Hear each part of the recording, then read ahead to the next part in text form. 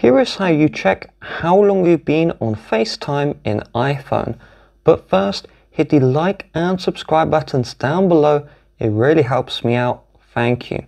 So since iOS 13, you aren't able to actively view how long you've been on a call when you're in the call itself. So what you have to do is first of all end the call. Once the call is ended, you can open the phone app.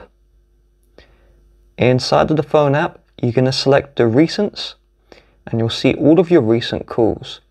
So you just tap the I for that call. And so that was a missed call, so that doesn't count.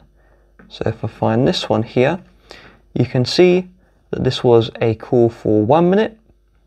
I'll find another one. So this one here shows that I was in a call for 3 minutes, 1 minute, 17 seconds. So there you go.